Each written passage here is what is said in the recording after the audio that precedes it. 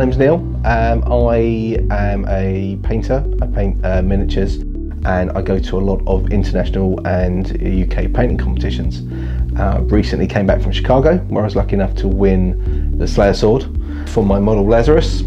I've been painting for a good 29-30 years, and in all that time, the one thing I've always found is that the light source that you paint under is one of the most important things you can use. If you don't have good light, you're literally setting yourself up to fail. And whenever I teach people about painting, the first thing I talk about is lamps and light.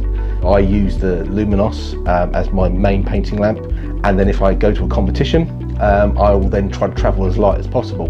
That will mean taking paints and models, and I'll also then grab my Foldi Go to take with me, as obviously it's a lot easier to get on a plane with something a lot smaller than a giant lamp.